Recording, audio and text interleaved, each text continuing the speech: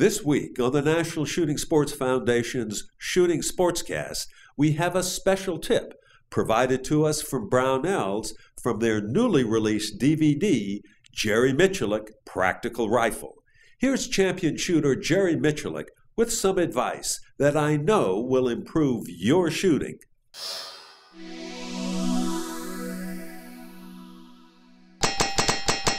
Okay guys, now we're going to get into the fun stuff. We're going to really get to play with the rifle here and do some standing position.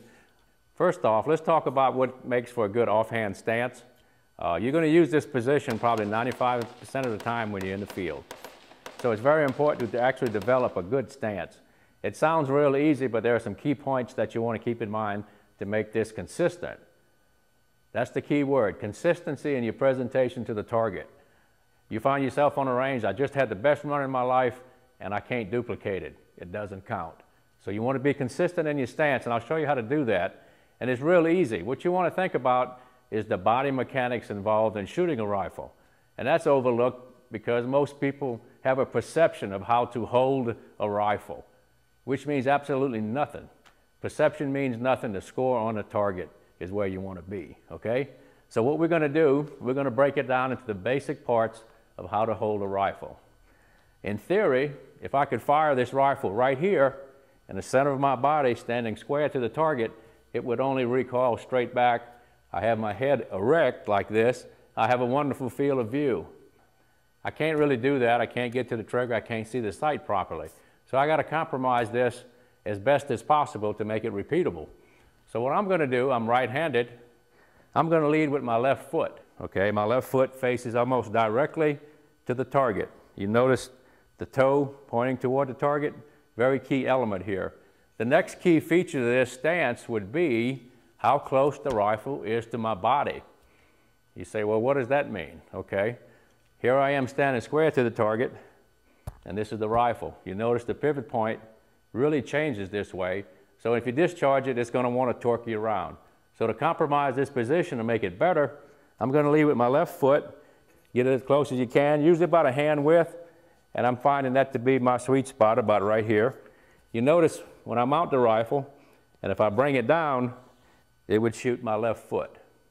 That's what I want to have, all the weight forward, the knees slightly bent. The reason for that is it takes some of the recoil out of the performance. It makes the shot-to-shot recovery a little bit smoother. If I was to get into my shooting position and to take a plumb bob now and drop it from my nose, it would hit pretty much on the leading edge of my foot. And what that does for me as a competitor, I have enough weight forward to where I can shoot rapid fire. And a guy my size, I weigh a little bit over 200 pounds, an AR is not going to push me around much. So this is about as much forward as I want to have on this stance. Another thing to consider is head position. What you want to try to do here is bring the rifle to you and not you to the rifle. You see a lot of guys hunkered over like this, trying to get a sight picture.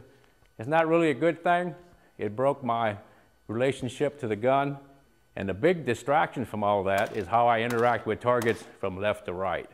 So the more you hunker down and the more you look through the top of the glasses, you've compromised your shooting position.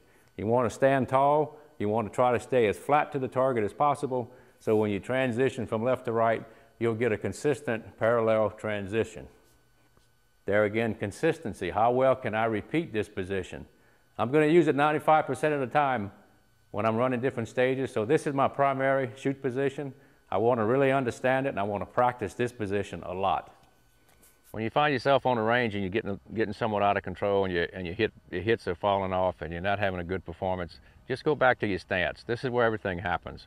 Don't hesitate to change something. If you're having a bad day, think about your elbows, think about how much tension you have on your grip. Just go back to the basics and start applying them back to the target, and they'll start coming back to what you need. So gun close to the body, arms as far apart as possible. I want to lead with my left foot. Most of my weight is forward, the knees slightly bent, and that's a good offhand position.